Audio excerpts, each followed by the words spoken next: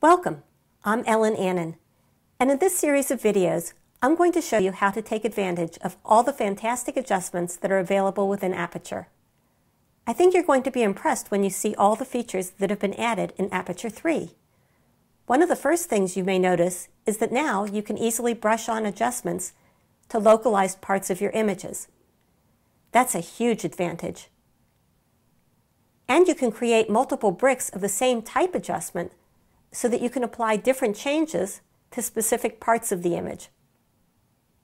In addition, not only are there new presets created by Apple to get you started quickly, but whereas in earlier versions of Aperture you could create presets for a specific brick, now you can create presets that encompass adjustments in multiple bricks.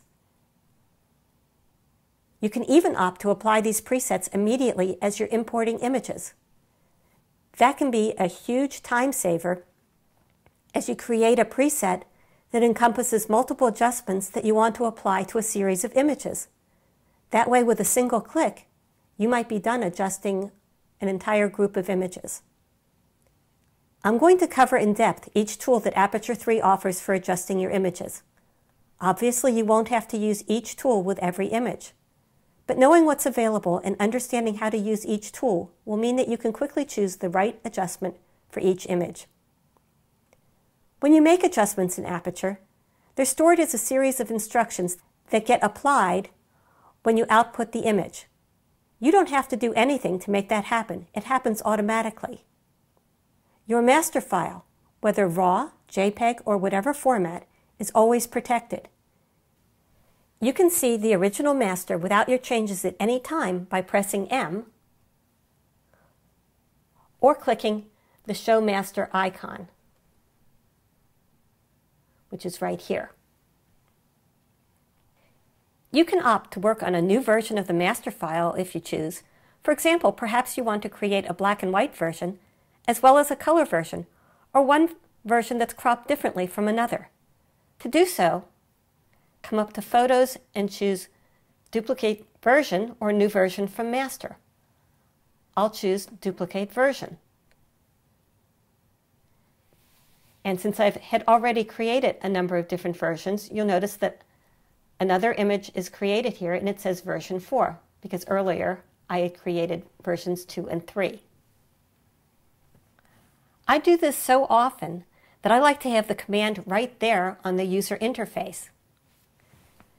To customize the user interface, come up here to View, Customize Toolbar,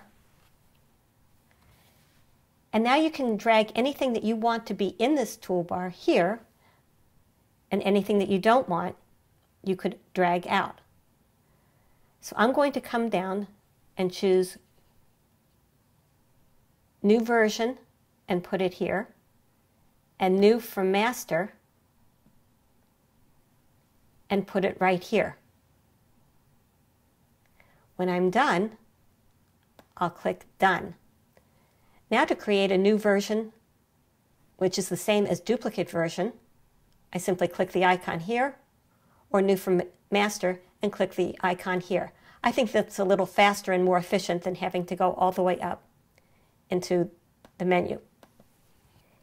In Preferences, there's an option under Advanced to create new versions when making adjustments. I don't recommend that you check that, because that'll create a new version every time you start making an adjustment, and you'll end up with far too many different versions. I think it's better to manually create a new version when you think that you might want it. Aperture has a series of adjustments that are available in the toolbar under the viewer when you're in this view. If you're in full screen mode, those adjustments are going to appear at the top of the interface.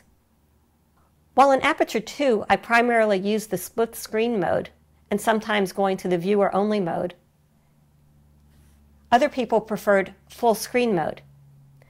I thought full screen mode was a bit awkward in Aperture 2 and tended not to use it much. But in Aperture 3, it's been improved and now operates more elegantly.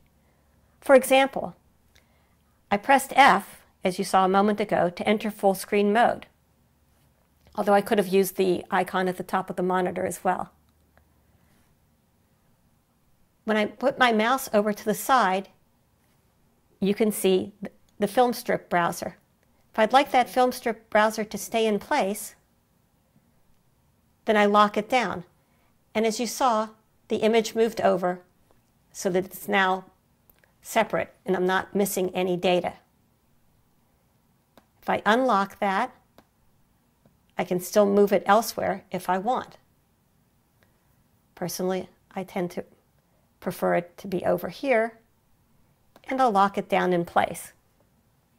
If you want to see the browser mode, you can click V and you are back in the browser mode, even though you're in full screen mode as well. Similarly, you can opt to have the toolbar at the top always visible by locking it down if you'd like. And that way you have a lot of your controls and options and tools right there in front of you, which can be handy, I think. But the thing that's really new and nice is the new adjustment HUD behavior. If I press H, I get the inspector, and now the inspector, if I lock it, will lock over on the right side. If I want it to be a floating inspector, then I unlock it. That way it blocks part of the image, which I always found distracting. So if I'm going to be in this view, I personally prefer to have it locked in place. That does make the image a little bit smaller, and so it's up to you. Maybe at that point you prefer to hide the browser. That gives you a little bit more space for your image. The point is that you're able to decide exactly how you want things. Now, one of the nice things is that you're seeing the image against a plain background, and against black it looks very striking. But as nice and dramatic as it is to see your images against black, that additional contrast can actually make it harder to accurately adjust your images. So if you want to use full screen mode to make your adjustments, I recommend we go back for a second to our regular view, come up to Aperture, Preferences, go to Appearance, and for full screen viewer brightness, I suggest you set it up to about 18%. It may not make your images pop quite so much, but you're likely to adjust them far more accurately. So if you're working in full screen mode, I suggest that you have the background looking like this. Let's get started at how to use all the great new adjustments.